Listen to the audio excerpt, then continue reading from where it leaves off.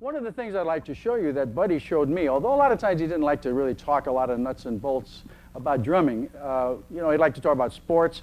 Let's go have some good Italian food or some good deli food. But one thing he showed me at my request years ago was I noticed when he rolled very loudly how seamless it was. You never seem to hear the hands hitting. Every drummer wants to roll like that, but Buddy did it better than anybody, and he particularly could roll very loudly. So I noticed his hands making sort of two circles. And I said, what is that you do? He said, oh, that's the old whipped cream roll that I got from some of the old New Orleans drummers. And he demonstrated it for me. Simply what it is you come in sideways in a circular motion on the drum, kind of like this, so that you have less hand hits than when you play like this. Meaning no matter how good you are with the straight up and down vertical, you're going to get quite a bit of hand rhythm. Buddy circumvented that by using this old New Orleans technique, and he went.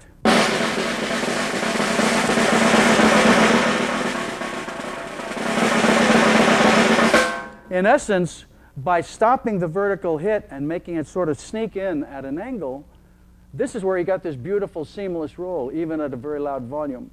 Buddy took it a step further. I've tried to carry on that tradition a little bit that I certainly heard him do so beautifully, and that is the whipped cream roll in rhythm.